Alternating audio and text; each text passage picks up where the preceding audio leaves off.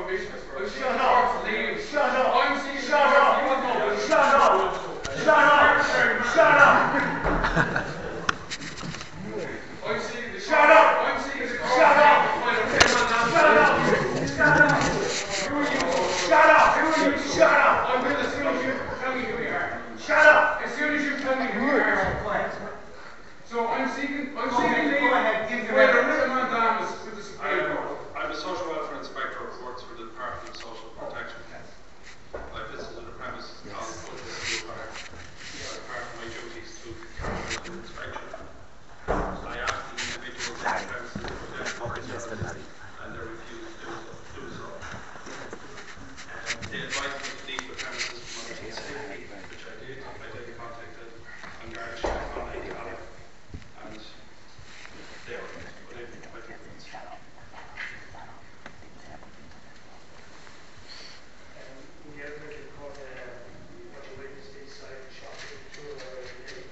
I witnessed 4 people working on the premises.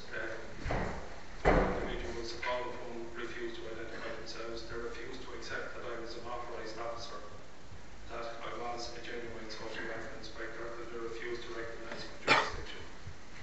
Just in respect of Mr. Parker, you did on the day ask for his name and details. I'm not Mr. Parker. Can you I asked that gentleman who was here for his details. I wasn't aware of his name at the time. and what happened when you asked for his He details? refused to give me or to identify himself. He said I think one of the individuals said he didn't work for Joe Moore. And did he indicate that he was identified as anyone else? He said he didn't indicate that he would identify himself to the guard league. And what happened then in regards to that? He refused. He said, I think he said that you weren't genuine guards. He wanted to see your business card. And what was his demeanour during the end of this conversation? Very intimidating and aggressive. So this court has no authority within liability. I've asked you for you. Okay, I've asked you who you are. questions to ask? I have questions for you, so what is this jurisdiction based on you? Okay, next. So my facts are on this very side. So there is no authority without liability. And you identify yourself as say so. Start by my God, the answer to give the court in this case of the truth, the whole truth, and the truth. Hard point for the Polygar station. Judge, on the day in question, I was on mobile patrol with Detective Garda Harrison. We received a call over the radio to attend budget tool hire at premises on the Greenhouse Road, Judge. Upon my arrival at the scene, I met with the social worker, Mr. John Beanie. He explained to me the situation that he was there trying to complete his work, trying to identify persons on the premises, Judge.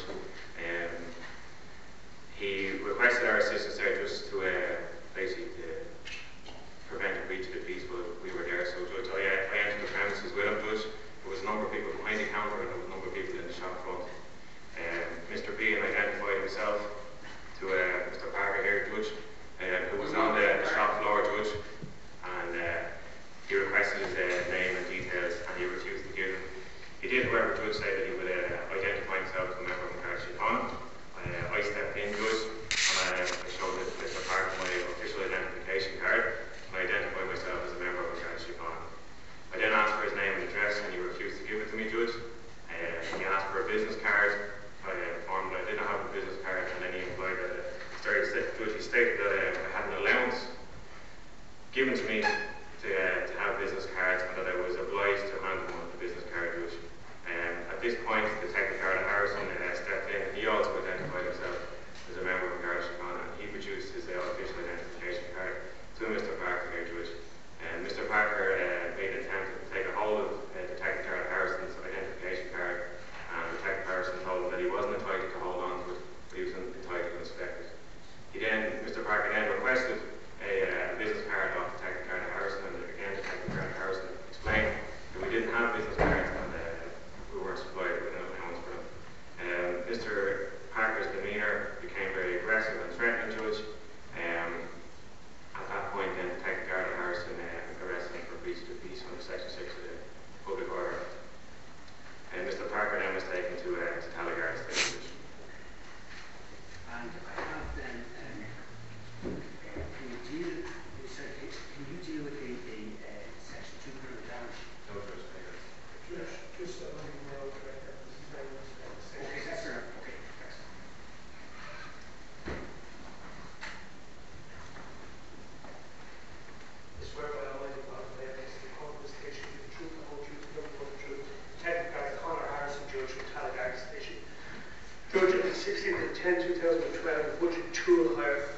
off Green Hills Road, I attended a call where there was a representative, a worker from the social welfare attempting to carry out his duties. We were only there in the capacity to prevent breach of peace.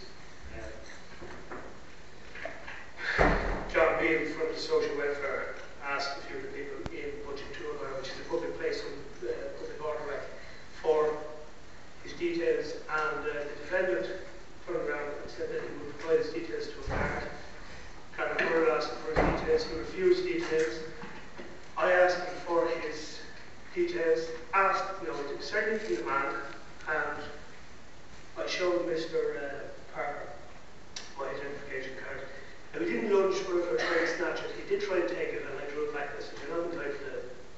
You are entitled to look at it. I'll give it to no one, the commissioner or one of the officers. So at this point, he didn't use bad language. He just became very aggressive, very loud. His face was distorted, and it just became very aggressive. And at that point, I took it on myself to arrest him for offence under Section 6 of the Public Order Act, because I felt that if he remained, that a breach of the peace would be occasioned. So arrested him under Section 24 of the Public Order Act for offence under Section 6. He told me then that he was cautioned, and his arrest was explained to him. He told me that I couldn't arrest him, that it wasn't a public place. He then refused all details to me. He refused details in the guard station. He didn't acknowledge that the guard, in full guard uniform at the custody hatch, was a guard. We were forced then to take him to court number 3 in the CCJ, where he refused details to the court and didn't accept that the court was legitimate. Under my demand to be put before the judge. Judge, if we permitted, Mr. Parker was... Nobody has identified He was remanded in custody. Nobody has substantiated. He was remanded in custody then, Judge. And I think following 2 days in custody, he did. nobody has identified. Nobody has substantiated their identity. That's why And there is no in obligation respect to the Section 6 case. Cardinal Rooney is present. Including yourself, you have no authority here. Yeah, Cardinal Rooney will give evidence. I've been denied due process. I've been denied the ability to enter actually on my own behalf. So you're conducting your own affairs here without authority. And you will be liable.